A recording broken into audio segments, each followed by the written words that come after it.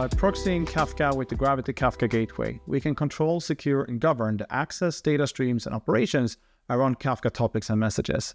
In this video, we will look at a few capabilities for managing and reducing costs associated with your Kafka infrastructure. In the Policy Studio, let's create a new policy. If I want to control how people are creating topics on my broker, I might use the topic creation validation policy. With this regular expression, only topics with the ACME prefix followed by a department name and product name can be created. And it needs to be between 1 and 6 partitions. If not, the Kafka gateway will reject the create topics command. Let's have another look at a policy that can help us control costs.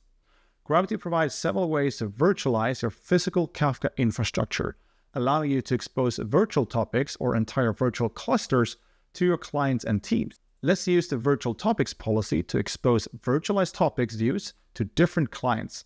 Here, we're providing 2 new virtual topics based on our physical orders topic, one for France and one for the US.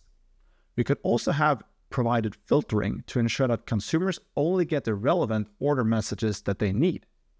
For more examples on reducing costs or for achieving better control, security, and governance for your Kafka, visit gravitee.io.